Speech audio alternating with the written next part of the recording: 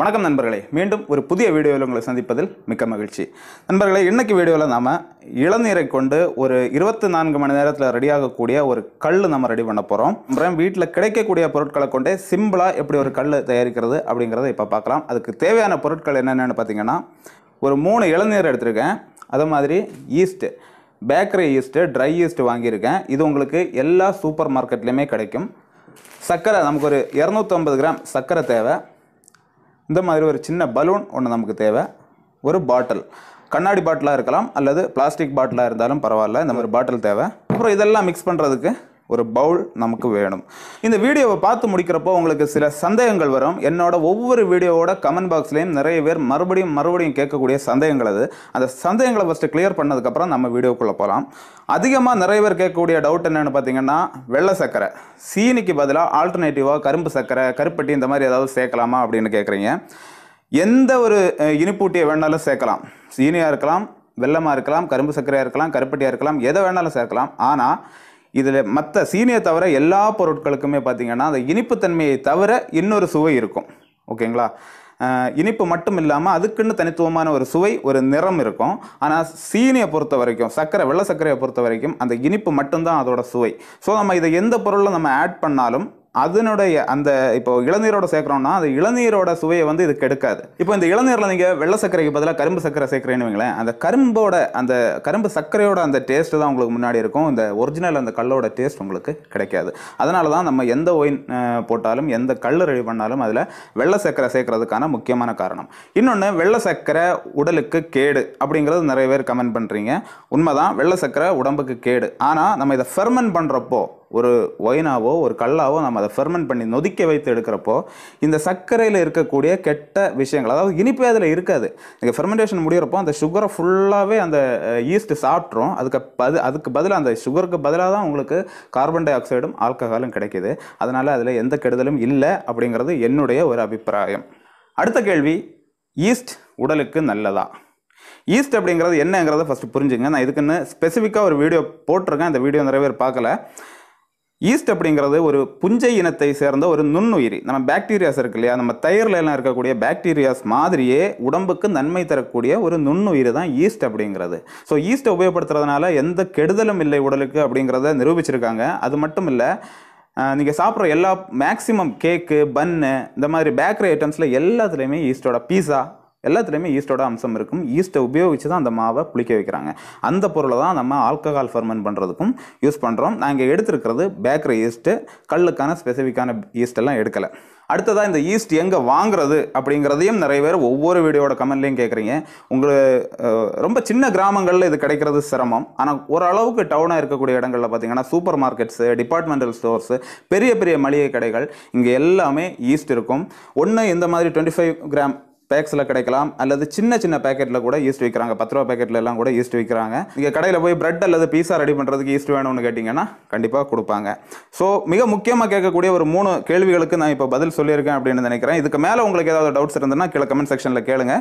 இப்போது நம்ம இளநீர் கல் தயாரிக்கிறது எப்படி அப்படிங்கிறத பார்க்கலாம். இங்கே தான் 3 இளநீரை எடுத்திருக்கேன். இந்த இளநீரை ஃபஸ்ட்டு ஓட்டை போட்டு இதில் இருக்கக்கூடிய தண்ணியை மட்டும் நம்ம எடுத்துக்கலாம்.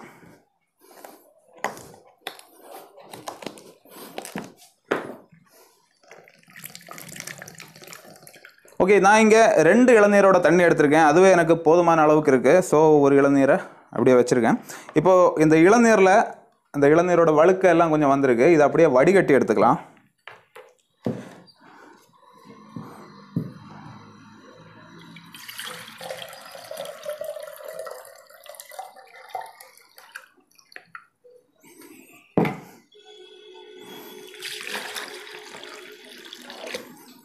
வடிகட்டி எடுத்தாச்சு. அடுத்ததாக இதில் சர்க்கரை, இது ஒரு 3/4 லிட்டர் இருக்கும். 3/4 லிட்டர் அளவுக்கு நமக்கு தண்ணி இருக்கும். ஸோ ஒரு 125 கிராம் அளவுக்கு நம்ம இதில் சர்க்கரை ஆட் பண்ணிக்கலாம். ஒரு 1/2 லிட்டர் இளநீர் கிடச்சிதுன்னா ஒரு 100 கிராம் அளவுக்கு சர்க்கரை சேர்த்துக்குங்க.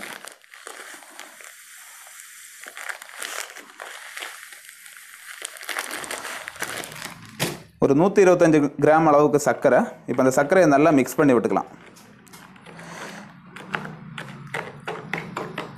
இந்த சர்க்கரை நல்லா கரைகிறது வரைக்கும் நல்லா மிக்ஸ் பண்ணிக்கோங்க. என்னோட சேனலில் போன வருஷம் போட்ட ஒரு வீடியோ இருக்குது. அதாவது தென்னங்கள் தயாரிப்பது எப்படி, வீட்டிலேயே தென்னங்கள் தயாரிப்பது எப்படி அப்படிங்கிற ஒரு வீடியோ.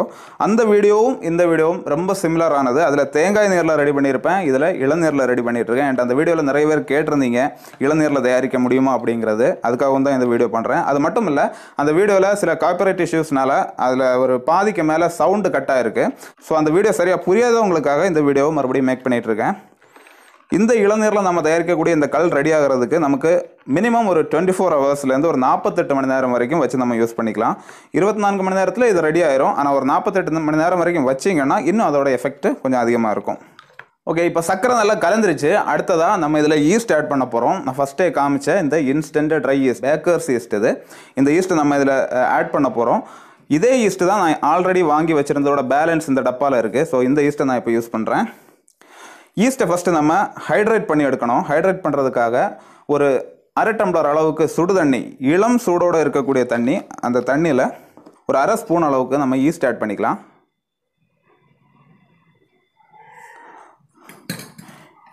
இதோட கொஞ்சமாக சர்க்கரை, இந்த ரெண்டும் ஆட் பண்ணி நல்லா மிக்ஸ் பண்ணி எடுத்துக்கலாம்.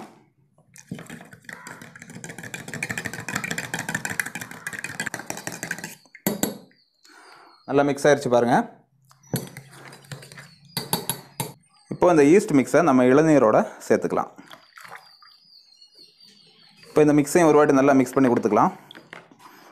ஓகே, இப்போ இந்த மிக்ஸ் நமக்கு ரெடி ஆயிடுச்சு. இப்போ இதோட உங்களுக்கு தேவைன்னா கொஞ்சம் பட்டை, கிராம்பு சேர்த்துக்கலாம்.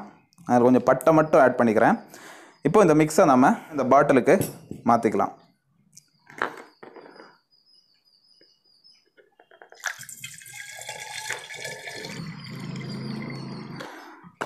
ஓகே, இப்போ பார்த்தீங்கன்னா இந்த பாட்டிலில் நம்ம மிக்ஸை ஆட் பண்ணியாச்சு. அடுத்ததாக இதுக்கு நம்ம ஏர்லாக் பண்ண போகிறோம். என்னோடய பழைய வீடியோஸ் பார்க்குறவங்களுக்கு தெரியும், நான் ஏர்லாக் பல மெத்தடில் பண்ணியிருப்பேன்.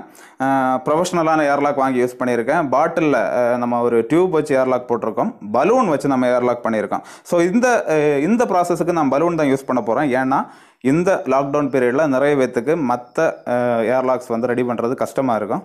ஸோ இந்த மாதிரி ஒரு சின்ன 2 ரூபா பலூன் ஒன்று வாங்கியிருக்கேன். இனி உங்களுக்கு இந்த பலூனும் கிடைக்கல அப்படின்னா சின்ன கர்ச்சீஃப் அல்லது துண்டு ஏதாவது எடுத்திங்கன்னா ஒரு 2 மடிப்பாக மடித்து அதை இந்த பாட்டில் மேலே போட்டு ஒரு நூலால் கட்டி விட்டுக்கோங்க. அதுவும் இதுக்கு ஒரு நல்ல பலனை கொடுக்கும். ஆனால் நம்ம அந்த ஃபெர்மெண்டேஷன் நடக்கிறது தெரிகிறதுக்கு பலூன் ஒரு பெட்டரான ஆப்ஷன். இப்போ இந்த பலூனை நம்ம இந்த பாட்டிலில் மாட்டி விட்டுக்கலாம்.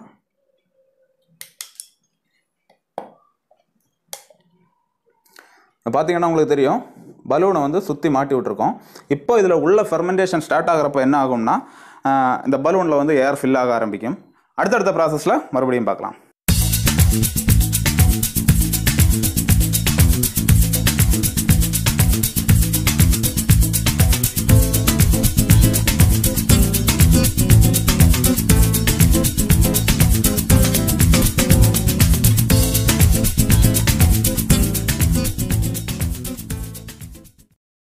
நண்பர்களே, நம்ம இளநீர் கல் 24 மணி நேரத்துக்கு பிறகு இப்போ ரெடி ஆயிருக்கு. கார்பன் டை ஆக்சைடெலாம் வந்து இந்த பலூனில் ஃபில் ஆயிருக்கு. இப்போ நம்ம இதை ஓப்பன் பண்ணி பார்க்கலாம். ஓப்பன் பண்ணி டேஸ்ட் பண்ணி இது எந்த அளவுக்கு நல்லா வந்திருக்கு அப்படிங்கிறத பார்க்கலாம்.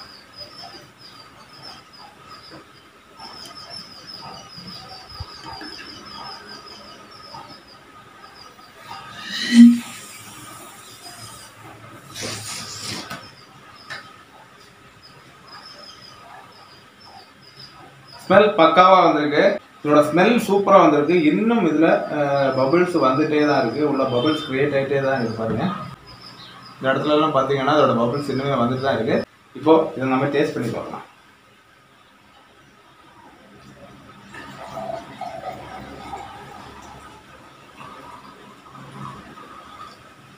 பார்த்தீங்கன்னா கலரில் எந்த டிஃப்ரென்ஸுமே இல்லை பாருங்களேன். பாருங்கள், இந்த கிளாஸில் இப்போ எவ்வளோ பபிள்ஸ் கிரியேட் ஆகிட்டு இருக்கு அப்படின்னு பாருங்கள். ஓகே நண்பர்களே, இப்போ இந்த கல்லை நம்ம டேஸ்ட் பண்ணி பார்க்கலாமா? சரி.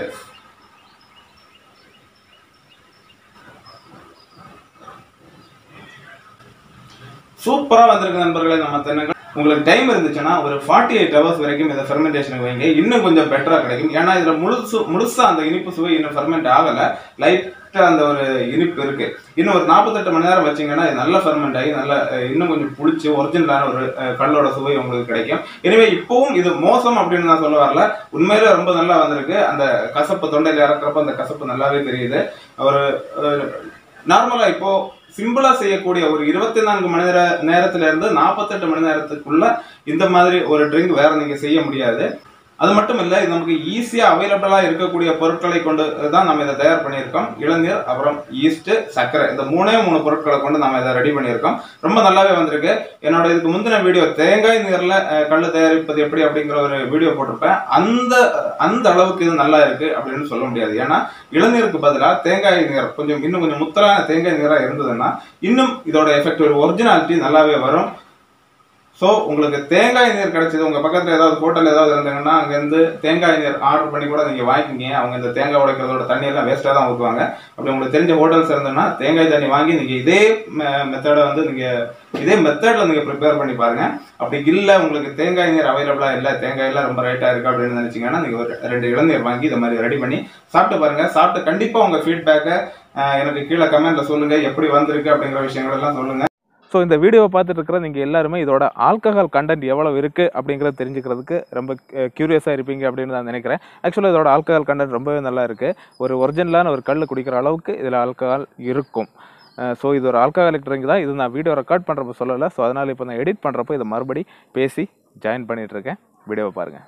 ஸோ அவ்வளோதான் நண்பர்களே இன்னைக்கு வீடியோ. இந்த வீடியோ உங்களுக்கு பிடிச்சிருந்தா தயவு செஞ்சு அந்த லைக் பட்டனை மெயினாக ப்ரெஸ் பண்ணிக்கோங்க. அதனால இந்த வீடியோ இன்னும் நிறைய பேருக்கு ரீச் ஆகிறதுக்கு நீங்கள் ஹெல்ப் பண்ணுவீங்க. அதே போல் நம்ம சேனல் நீங்கள் ஃபர்ஸ்ட் டைமாக பார்க்குறீங்கன்னா சேனல் சப்ஸ்கிரைப் பண்ணுறதுக்கு மறக்காதீங்க. மேலும் மற்றொரு வீடியோ சந்திக்கும் வரை சதீஷ்குமார் சைனிங் ஆஃப்.